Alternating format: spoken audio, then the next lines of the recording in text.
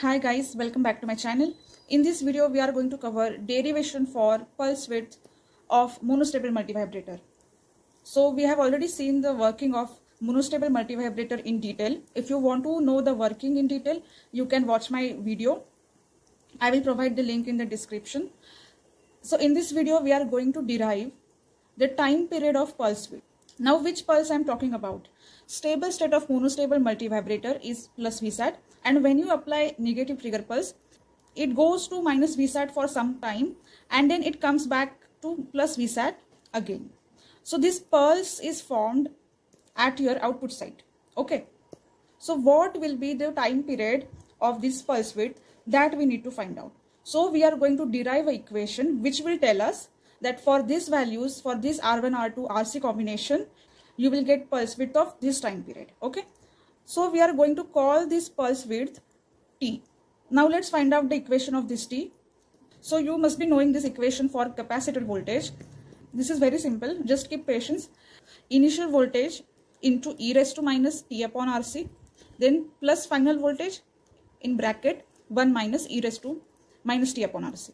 So you need to know the initial voltage across the capacitor, then final voltage available for capacitor, and RC is nothing but your time constant. Okay. So we are analyzing for this time period. So this part we are going to analyze. Okay. So first of all, at T equal to T, what is your capacitor voltage? What is value of Vc? That is beta Vsat. This point. Okay.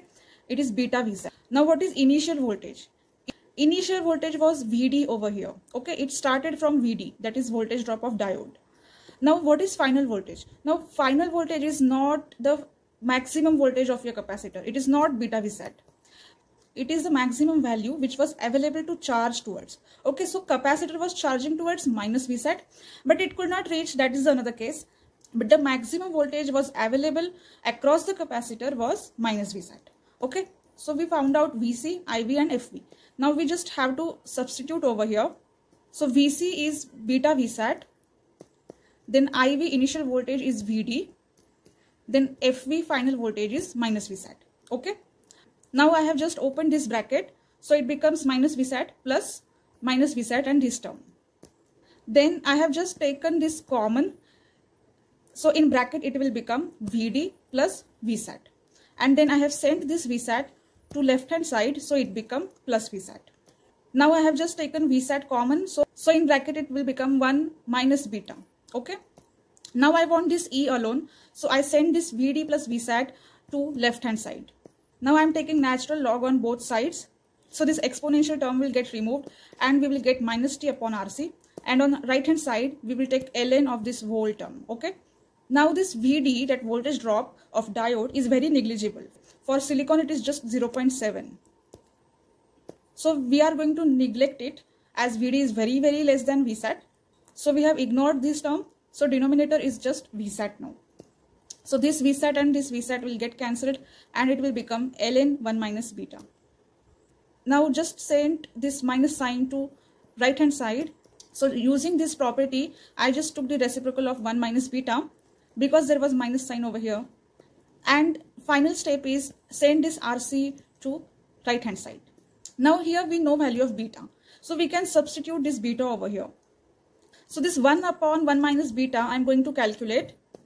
So I substituted beta, simplified, this R1 will get cancelled and we will get R1 plus R2 upon R2, which is nothing but 1 plus R1 upon R2. So we replace this term with this term. So our equation is RC ln 1 plus R1 upon R2. So the time period can be adjusted by adjusting these 4 components RC, R1 and R2. To simplify it further, we can assume R1 is equal to R2. So this term will become 1 and 1 plus 1 will become 2. So ln of 2 comes out as 0.693. So your time period will become 0.693 into RC. So this is the main equation. And if you want to know the frequency, just take an inverse of this. It will become 1.44 RC. So these two equations are very important. So with these two equations, you can calculate the time period of your output pulse. Okay. So note these equations or take a screenshot. So it was very simple derivation. I hope you have understood it. So that's all for this video. I have solved design questions of monostable multivibrator. You can check out that video. You can check out the video where I have explained the working and all waveforms in detail. I will provide all the links in the description. If you have liked this video, press the like button, share this whole playlist with your friends and subscribe to my channel. Thank you.